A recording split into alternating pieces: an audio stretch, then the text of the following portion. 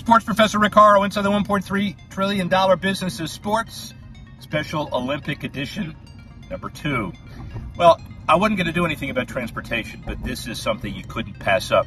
You know, gridlock getting to Olympics, G7, an Uber Lyft type company, solves that problem. They've been in existence for 50 years or more. Europe's largest transportation taxi company, employing 15,000 people.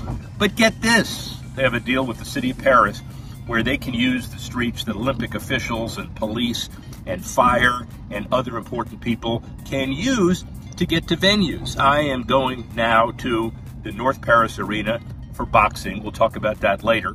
And an hour and 10-minute trip by normal transportation, not the subway, it doesn't go that far out, will take about 30 minutes, so my driver says. Yeah, he says 30 minutes. We'll have to see. We're halfway through it.